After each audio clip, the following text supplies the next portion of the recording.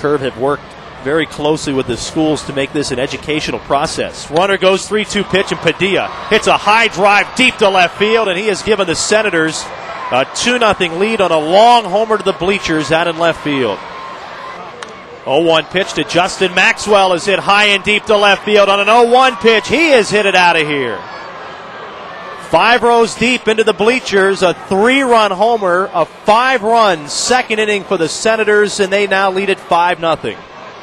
Batting 6 today, and Cruz swings away. He hits a high fly ball, well hit, way back. It is out of here. Luis Cruz will circle the bases for the first time this year. A long home run to left field, and the Curver on the board here in the bottom of the second inning. Now a 5-1 Senators lead.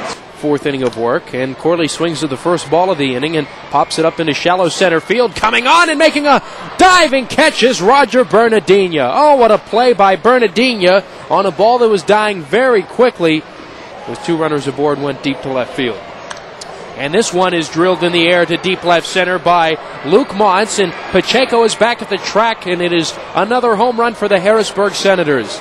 A solo shot to lead off the top of the 5th inning, and Harrisburg will grab a 6-1 lead. His 3-2 is lifted in the air to center field. This looks to be deep enough to get a run home. Bernardina, the center fielder, makes the catch. His throw goes towards third base, and so Pedro Powell gets his first RBI of the year up on the board. Bergoya at third, Bernardina at first base. Runner goes from first, and a line drive base hit to left field by Montz. Picking up his second RBI of the game, it scores Bergoya from third, and the Senators now lead 8-3. In line to go to 0-4.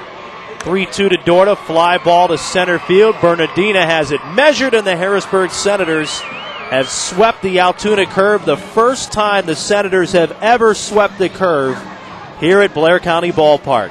Final score this afternoon, it's the Senators 8 and the Curve 3.